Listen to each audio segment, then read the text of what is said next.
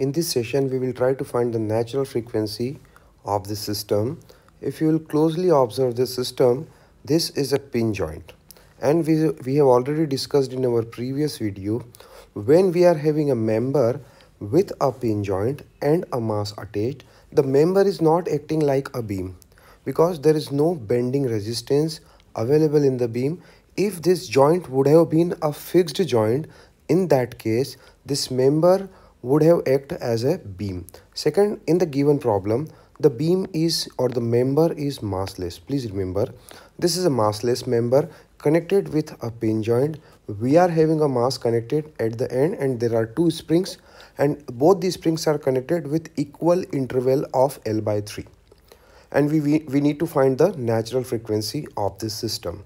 For such system, we can either apply the Newton's law approach or the energy approach to find the natural frequency.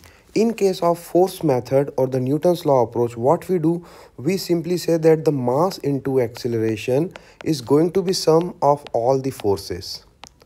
Or if we are using the rotational coordinate as the generalized coordinate, we can also write that the I theta double dot is going to be balanced by all the moment in the system.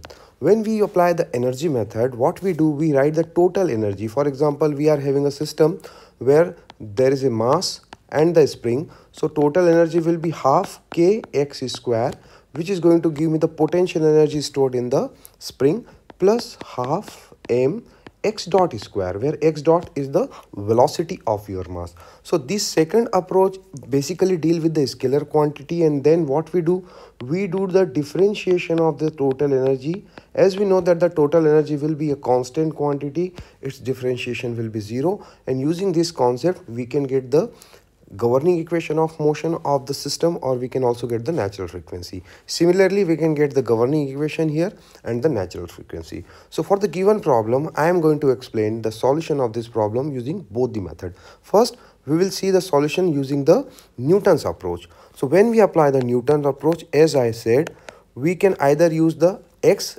as the generalized coordinate or the theta.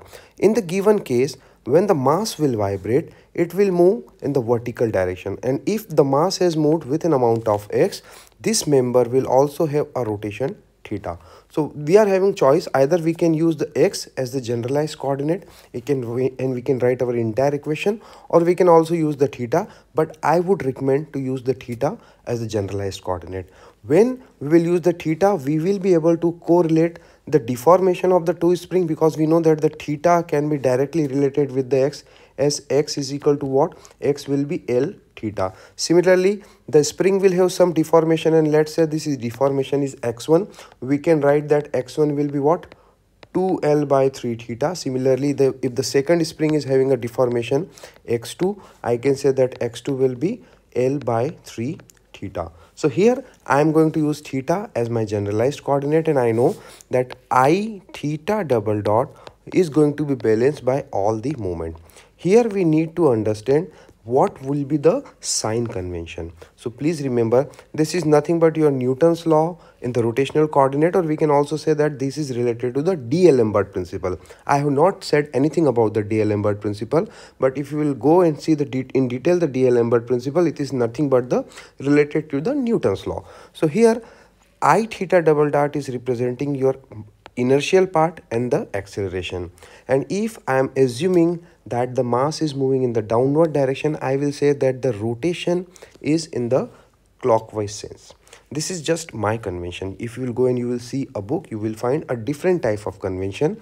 But to understand the problem and to get the right answer, what I do, I consider that if mass is going in the clockwise direction, my acceleration is in the clockwise sense. So when I will write all the moments, so let me make the free body diagram. Here there are two forces are acting. One is the force because of the spring one, that is let's k x1, and second force which is also acting in the upward direction, that is what?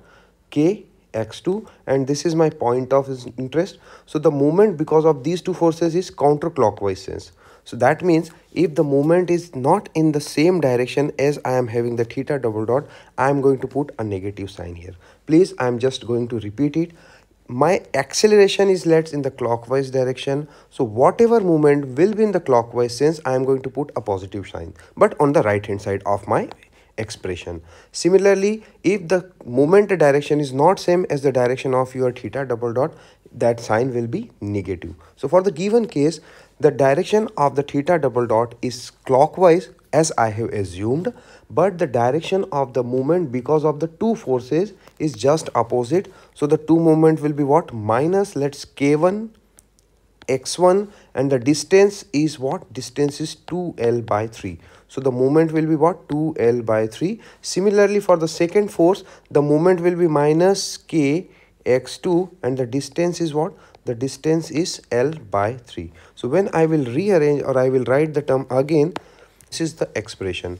I can get the value of I, as there is no mass in this beam element. The mass is here only, and I am interested to find the moment of inertia at this point. My moment of inertia will nothing but just ml square theta double dot, plus I know the x1 is what? My x1 is just related to the theta value, and that is what?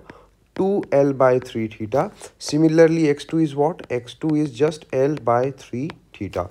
So I am going to convert the entire expression with the theta as the generalized coordinate. So I'll get that the k and 2L by 3 is twice here. So I will just have the 2L by 3 square theta plus k L by 3 square theta is equal to 0.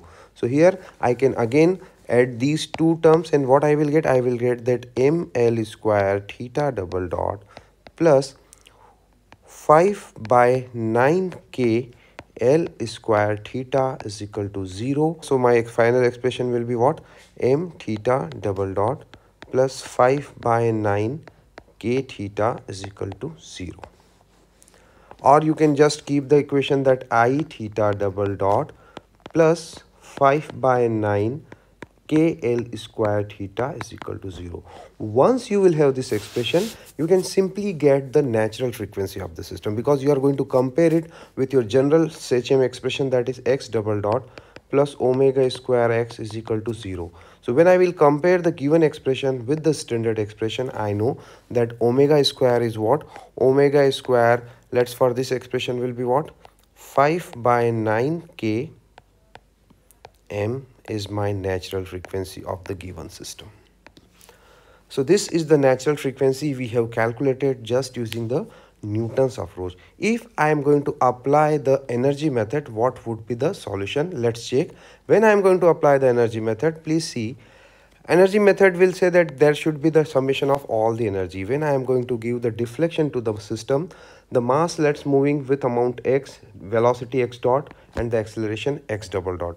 When the mass will move in the downward direction, the first spring is going to have a deformation x1, and the second is having x2. So my total energy will be what? The total energy is the kinetic energy of this mass. That will be 1 by 2 mx dot square plus potential energy of the two springs. So that will be 1 by 2 k x1 square plus 1 by 2 k x2 square. And when I will differentiate this, I will get the expression that will be equivalent to my governing equation. But here the entire expression is not in one single generalized coordinate.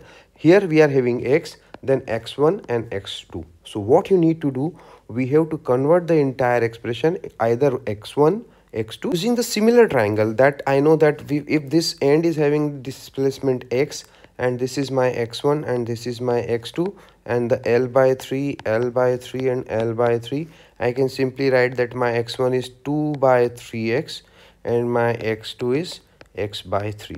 So I am going to put these two values into this expression, and then I will differentiate it. So my total energy will become what? Total energy will be 1 by 2, and when I will differentiate this expression, I will get, and you can see that I can just cancel out this 2.